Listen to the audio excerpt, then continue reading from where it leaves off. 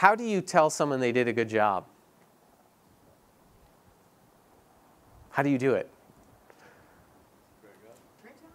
Great job.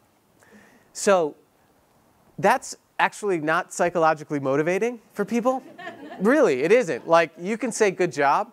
Instead of telling people they did a good job, show them the difference they made through a story. Show them the difference they made. So if they did a good job with a customer, don't just say, hey, good job with that customer. Say, did you see that customer walk away smiling? Think about where they're going, what they're doing. This is part of their day. They drove here, they came in here. Think about that. Thanks for doing that. Thanks for serving that customer in that way. Just that shift can reconnect people to impact.